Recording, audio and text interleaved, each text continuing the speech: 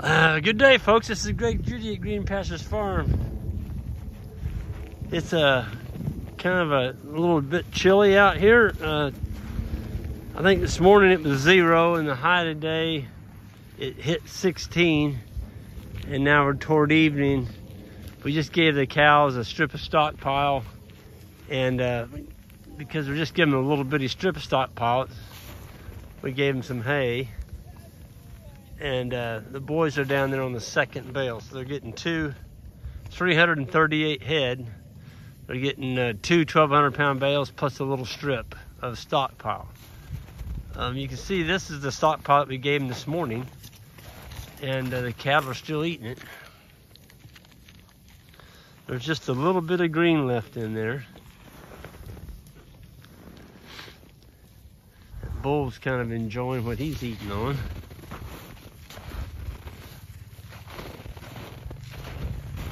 One of the things that we started doing, it got down to like, it was brutal this morning. Talk about frostbite city. You had to have your face covered, your face just froze. But these things here are just lifesavers. And these are made by Grabber. They're hand warmers. You just put them in your mittens. My left hand, of course, doesn't have one on it. I'm just holding it my right. They work awesome. I put one of my boots on my toes, my big toe. When I was younger, I had my feet frostbit so many times, it's crazy. And so I have a hard time keeping them warm. But anyway, I'm going to show you what Isaac's doing down there. Connor and David are spreading out a little bit, the pitchfork, but see how he's going in a circle? That was Isaac's idea last night, to spread the hay in a circle when it's really cold like this.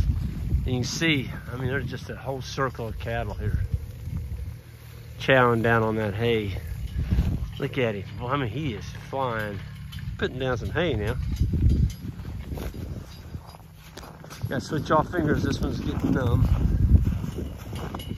When you put it in a circle like that, your cows get to use each other's body to keep warm. They make it just a big round circle of cattle.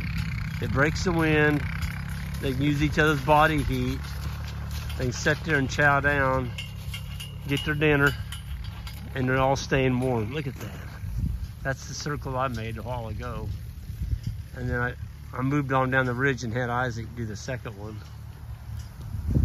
I mean, that bale, he's going around. He's going around, I don't know how many times. 1, 2, 3, 4. I think he's on his 5th round. Okay, now he's going to just stair step it back and forth. Because what happened was he got into that fresh stockpile, and we don't unroll hay in fresh stockpile. No way. You don't want to be covering up good grass that hadn't been grazed yet. This strip we gave him tonight's probably 100 feet wide by 800 feet long. It's not very big.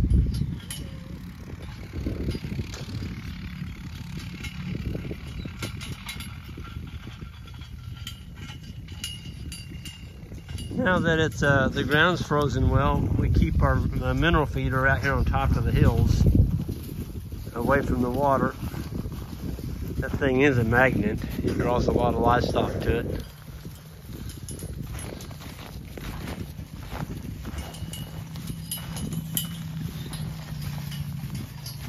Look at these cattle. Like, oh, Isaac's rolling out some new. We're gonna go down and check that out. The cattle all look good. They're not hungry. You know, you can tell we're not limiting any of them. They've all got really good hair coats. They're just packing really nice condition from their head all the way back to their butt. They just, you know, you can tell by looking at cattle that they do well.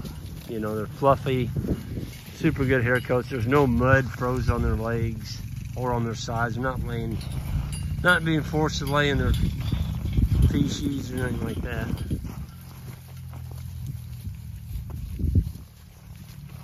I was gonna walk you over and show you our water system. See how well the water's holding out. So this will be our second full day of our winter water. See how our siphon's holding up. Came out here this morning, there was an ice cube. It wasn't an ice cube, it was an icicle. It was about 3 foot long, but it wasn't touching the hose. It formed at the ground and is working its way up, kind of like a volcano almost, or a mountain. Not like a volcano, a mountain. And I took my foot and broke it over. There's actually about 4 of them. See, this is the paddock that we took the wire up. Right here, it used to be the old fence line, right here. There was a single wire on this birdhouse line. All the way, there's another birdhouse up yonder. I just love having this fence going, because now we can unroll hay across it. We can change up our grazing patterns. We're not going to be back here till April. We're putting down just tons and tons of fertilizer coming through the cow, and all this carbon that we're rolling out on the ground.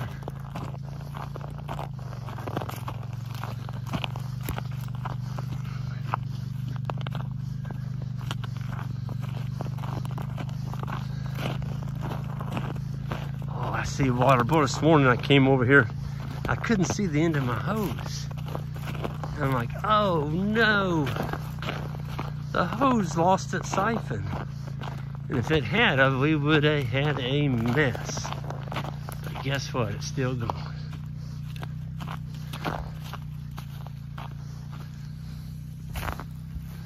Still going. There it is.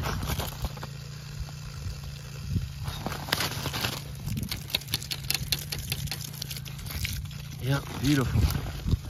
You don't want that thing getting close to any fence or any brush, because if it does and it forms the ice cube and a icicle, and it works its way up there and touches that hose, you're done.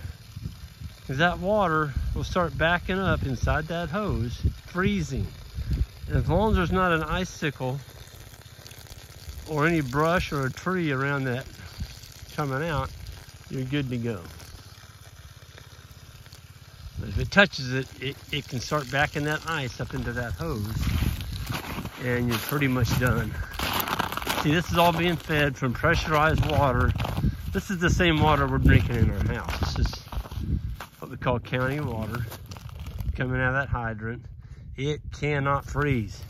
And it got down, I think wind chill this morning, the news said it was 13 below zero, and it didn't freeze. Isn't that awesome? There's my clevis. My clevis is tied to the siphon to keep the cows from ripping that out of there. And then we do have 5,000 volts right there on that wire, keeping the cows from walking on this. You don't want them walking on your hose. They will break it, especially in this cold weather. But my hand's about froze. I think I'm gonna go ahead and sign off here. I gotta get my hands warm. It's nippy out here. But anyway, we're gonna see you all down the road next time. Hit that subscribe button on the way out. And everyone have a great day, and we'll see you next time.